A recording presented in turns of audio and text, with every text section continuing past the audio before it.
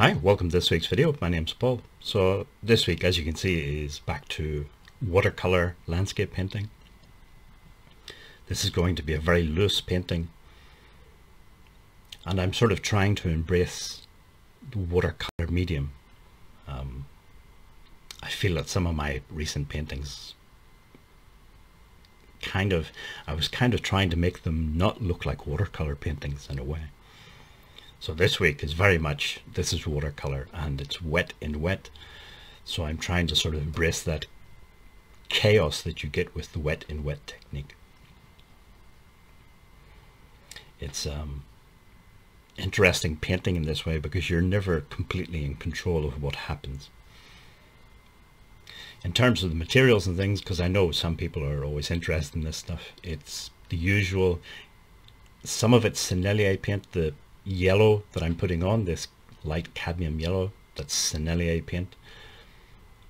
The green was a light phthalo green, it's also Sennelier. The blues are Jackson's art, but as I said in a previous video, Jackson art watercolor paints are actually Sennelier paints, so it's the same thing basically. Same thing in a different package. The paper is Hahnemühle paper. It's quite a heavy paper. It's 100% cotton. And as usual, it's limited palette. So there's 4 blues.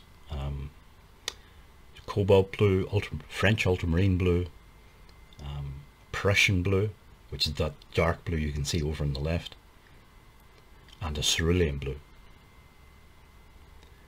Other than that, there's the, as I already mentioned, the light phthalo green and the light cadmium yellow, and that's it in terms of colors. Now, because it's wet and wet, you're going to get a lot of mixing, so where the yellows and blues mix on the paper, you get different greens forming. But as I say, I'm trying to embrace the chaos of wet in wet painting, so what happens happens sort of thing.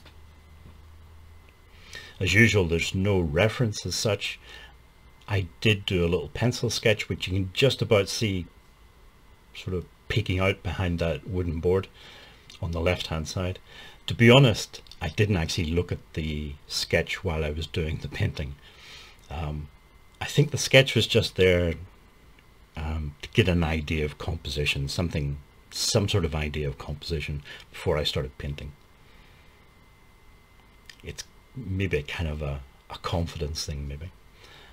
But I didn't actually use the sketch while I was painting.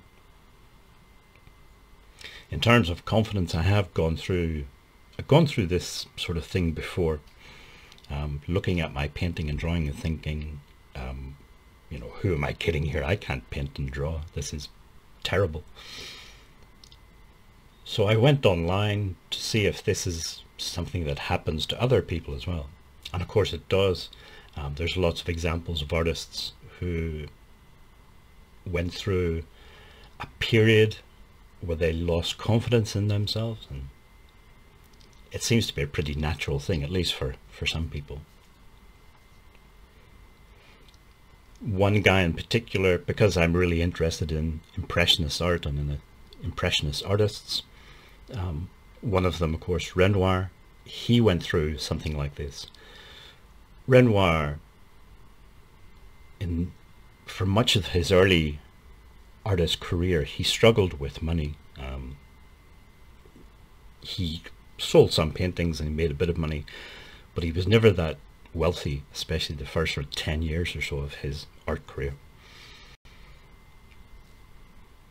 By about the 1880s, he was making a bit of money. He made enough that he could travel, and one of the places he went to was Italy, and there he was exposed to sort of classical Renaissance art, sculpture and paintings. And when he looked at those and he looked at his own paintings, he came to the conclusion that he couldn't draw and paint. And he decided that he was going to get away from the Impressionist style and create something that was more of a sort of classical style of painting. But some of the paintings that he created after that he didn't like because they felt very rigid. Renoir, of course, painted lots of people. He was more of a person, a people painter than a landscape painter. but he felt that this new style that he was trying to develop was very rigid and didn't work that well. So he ended up kind of a combination of the looser impressionist style with this more rigid classical style, and he sort of developed his own way of painting after that. But long story long, he did go through this stage of a kind of existential crisis where he lost all confidence in himself as an artist.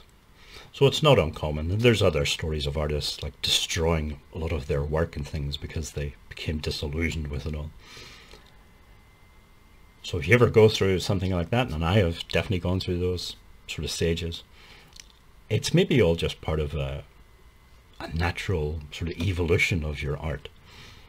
It's a chance to try something new and maybe combine it with some of the stuff you've done before.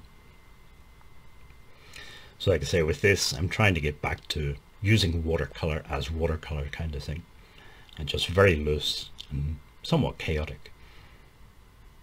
But I think it's still recognizable as a landscape painting. Well, if you made it this far into the video, thank you for watching, and hopefully see you in next week's video.